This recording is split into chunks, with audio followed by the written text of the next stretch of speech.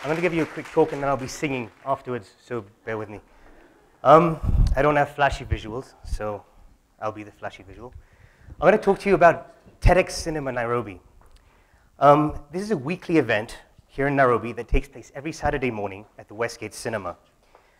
It's really a place for like-minded people to spark creative engagement between like-minded people, a space to challenge our fundamental beliefs and explore new ways of thinking. We show 2 TED Talks followed by a casual discussion, and usually get between 40 to 90 people every Saturday. And good news is, just today we did our 40th TEDx event. Thank you. Now, a lot of people ask us, is it worth taking this much time out of your already busy lives to do this? But when you look at the world, and like we said, these are huge contrasts. You see 1 billion people overeating while the other billion starve. When you see human ingenuity get us to the moon, yet we can't feed or house our people. When you see that success is determined by the amount you accumulate and not by the content of your character still.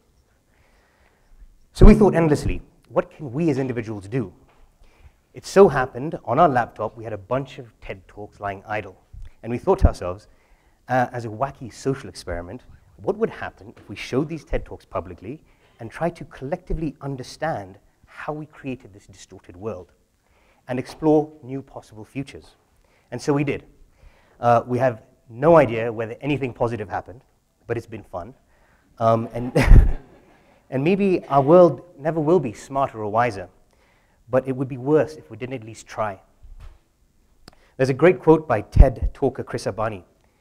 The world is never saved in grand messianic gestures, but in the simple accumulation of gentle, soft, almost invisible acts of compassion. For us, TEDx Cinema Nairobi is a space for open learning to discuss and learn about why we're here and where we can get to. We hope to keep doing this further afield. We have our first TEDx event in Kilimani in November. It's going to be a monthly thing. And we hope to do the same thing in universities, so if anybody wants to help, we can't find an avenue in there.